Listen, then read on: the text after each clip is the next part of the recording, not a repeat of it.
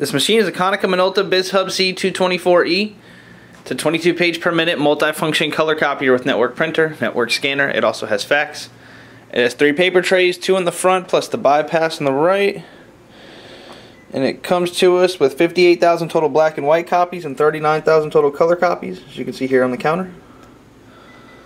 Okay, now we'll go ahead and run a few test copies to show the color quality on this machine. Here's our copy test chart. I'll go ahead and run 2 color copies.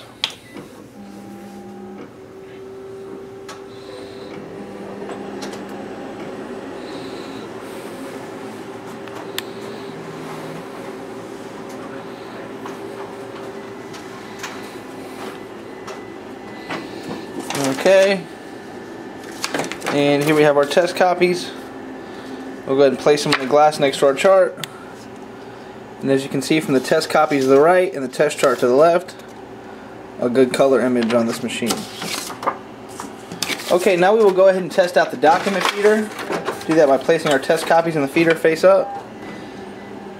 And we'll go ahead and set the machine to do a double-sided copy, testing out the duplexing feature on this machine. We'll just run that job through once. Alright, there we have our document feeder working properly. And this machine is 22 pages per minute, once again. And comes to us with 39,000 total color copies and 52,000 total black and white. And there we have our test copies double-sided through the feeder. And this machine is a Konica Minolta BizHub C224e. It's a 22 page per minute multi-function color copier with network printer, network scanner. It also has fax. It has 3 paper trays, 2 in the front plus the bypass on the right.